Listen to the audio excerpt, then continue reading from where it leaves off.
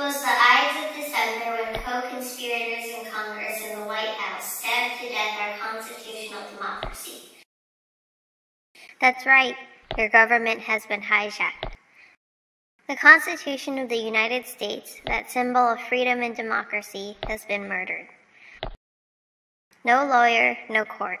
No Article 3, Section 3. No 1st, 3rd, 4th, 5th, 6th, 7th, or 8th of its amendments will protect you against their judgment.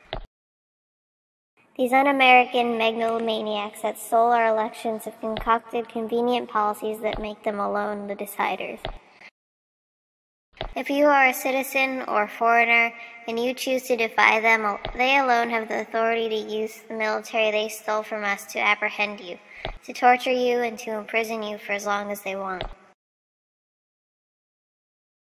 You don't like inequality and being a debt slave, but they do. Too bad. You don't like endless wars and corporatism, but they do. Too bad. You think industrialism is soiling our waters and air and they don't care. Just too fucking bad.